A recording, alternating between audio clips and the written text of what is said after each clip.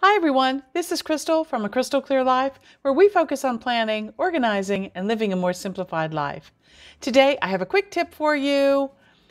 In a recent video, I did a presentation where I showed you how to integrate with Outlook and take those appointments that you might have and create a page in OneNote where you can store your meeting notes. Today, the quick tip is how to take those meeting notes and share them with the participants of that particular meeting. So let's look at the computer and I'll show you how to get this done.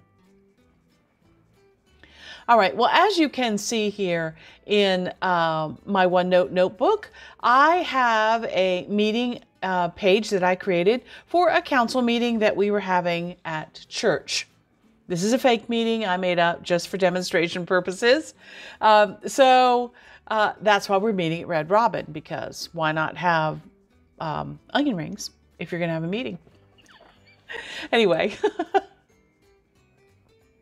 in an earlier video, I showed you how you could use the integration of Outlook, Calendar, and OneNote to create meeting notes. So if you go up here to your home menu and you go down to meeting details, today I have no meeting scheduled, but the meeting that I created this from was on a different day. So let me show you that. If I go back into my calendar, it was on the 7th. And here's my council meeting at Red Robin. So I showed you how to do that. I showed you that it then created this great page with the meeting information, the attendees, and the invitation message, which when you first look at it is like this. This is the page that it creates. I then showed you how to expand. In the body of the email, I had the agenda for the meeting, and I showed you how I use different color writing to take notes, example up here for tornado victims to pray about, and then down here I also added a task item for myself using my customized tabs that I use. So that's an action item that I have to do. All right. Now, after that video went up, a lot of people liked it, and I did get questions about, you said something in the video about being able to share, but you didn't talk about that. And so I thought I would quickly come on today, do a quick tip, and show you how to share these minutes with the people who attended the meeting. Okay. So there's two ways that I might do this.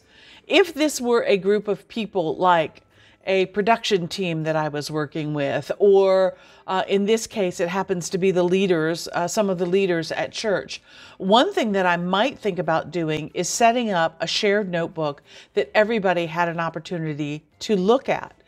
So I could share that notebook with all of the leaders of the, let's say in this example, all of the leaders of the church would have access to this notebook, and they would be able to see all of the minutes and, you know, all of the discussion and all of that kind of thing. All right. That would be one way to do it. That's not how I'm doing it today. This is my own personal notebook, and I was taking meeting minutes for myself. But if I was asked to share those minutes with someone, Microsoft OneNote now has this great share button up here in the top right-hand corner.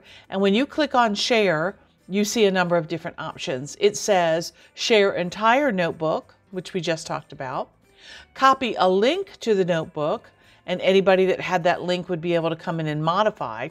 That's not what I want to do. I just want to email a copy of this page to the participants of this meeting. Okay, so I'm going to click on that. And when I do that, I get an email that looks like this. And you can see here that I have all of the people who were participating in the meeting. I have the subject of the meeting, and then I have the agenda listed here with my notes. So there's my blue note about the tornado victims, and there is my tasked item about something that I need to do. Okay?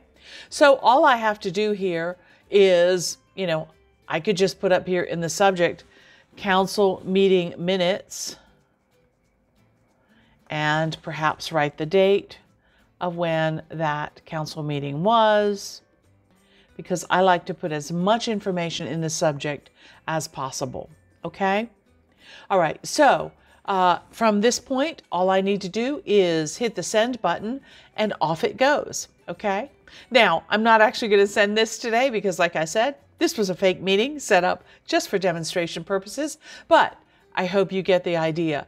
You can share any page in OneNote simply by going up here to the share button, okay? So let's say, for example, you had, let's use this recipe for an example. So I have a recipe here for 3-ingredient ice cream. Let's say I wanted to send that to my sister. All I need to do is go up here to the share button, copy email of this page. It will come up and you see the body of the information is right there in the email. I can then type who I want to send it to and off it goes. That's a great additional integration that I absolutely love about OneNote and Outlook. Anyway, that's all I wanted to share with you today in this quick tip. Knowing that you can share the pages that you create in OneNote with others is a great thing. Anyway, here's hoping that you can live a more organized and simplified life through better planning. I use OneNote. Until next time, okay, bye.